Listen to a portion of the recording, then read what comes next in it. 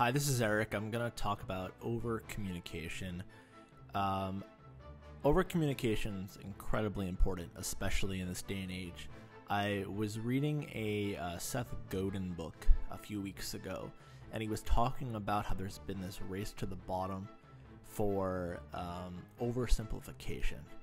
You know, make your email as short as possible, make your text as short as possible, do everything in the minimum that you possibly can. And while the theory is, I get it, I get the theory behind it, but what ends up happening is people write these messages that are so basic, you lose a lot of just like basic intention, right? So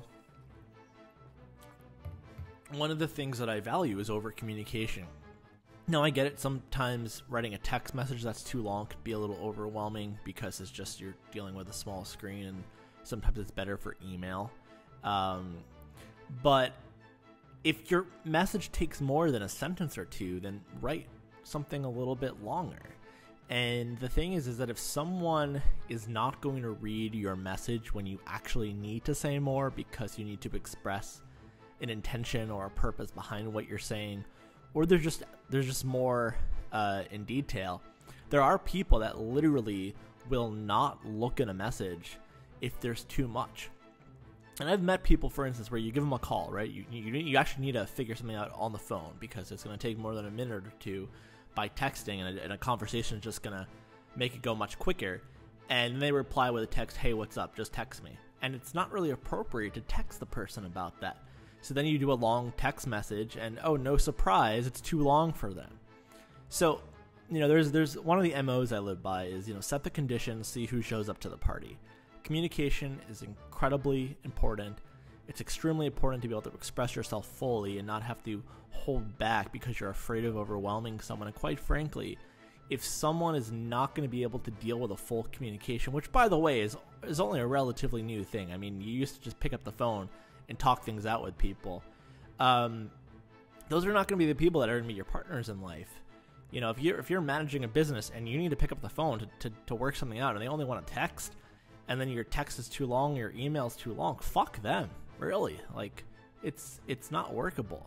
So, long story short, don't be afraid of leaving someone overwhelmed. Look, I get it. Some people want an email over a text. I think that's completely valid and appropriate. But it does come to a point where you draw the line and say, hey, look, I'm not going to start suppressing my communication in order to appease people's comfort.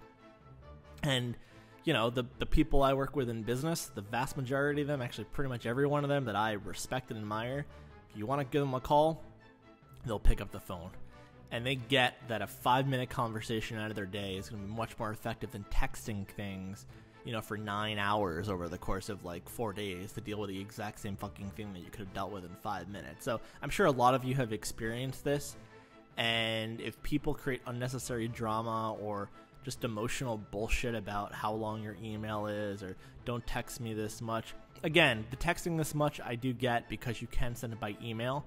But for every person I know where they just have that complaint because it really just request I need this by email, there's a lot more people, especially in what's more my generation. It's not people that are 40, 50 plus. It's really my generation that really have issues with communication. So over communicate.